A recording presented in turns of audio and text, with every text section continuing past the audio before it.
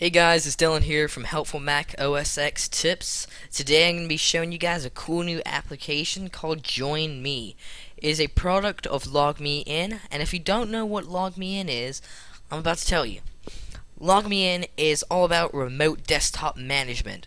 So basically, if you're on the road or away from home and you need to get back to your computer at home to access a file or something, you can do that. That's one of their products. Another product is this, Join Me, which is what I'm going to be showing you guys today. I'm going to go ahead and open up Join Me since I have the application here. There's a link to the download for this application in the description though.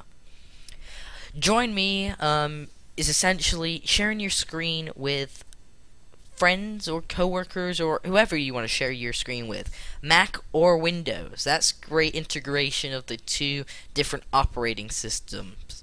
You can join somebody else's by typing in their code here, or what I'm going to show you is sharing your own screen. Now it's easy as 1, 2, 3. Literally, you just got to click here, copy the clipboard, or send out an email to your friend saying, "Here's my session, go ahead and join." Now let's check out all the cool features that come along with this.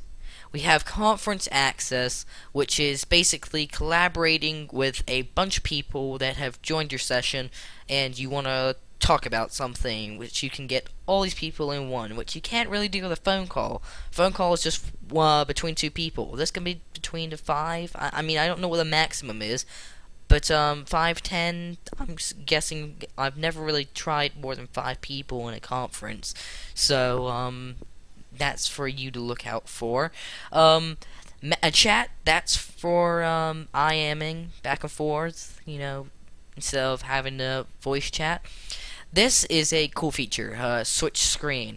So I actually have 2 screens. So over here on my other screen, which you can't see right now, I could be showing that. Now, a downer to this is that you can only show select portions of your screen with the Pro version. I'll show you the pricing for Pro in a minute, but let's just go through these features now. The other one is showing the participants in the session, which is me, just the host right now, because I'm not sharing my screen with all the other people.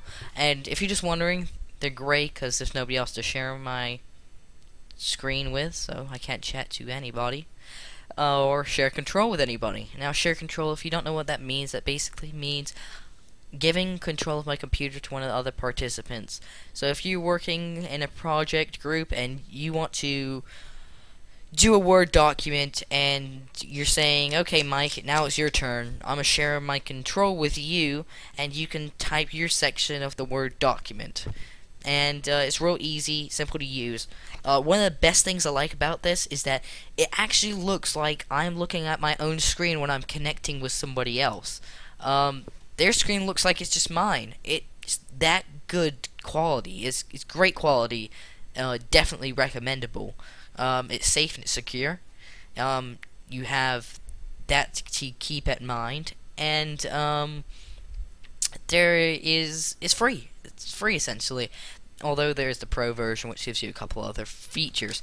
Let me bring up their website here, join.me, and you can go ahead and buy Pro. Let's look at this. It's $149 a year, or $12.42 a month if you do the yearly plan, or $19 a month if you do the monthly plan. For other countries, if you're in the UK, these are the prices for the UK, or if you're anywhere else in the EU, these are the prices.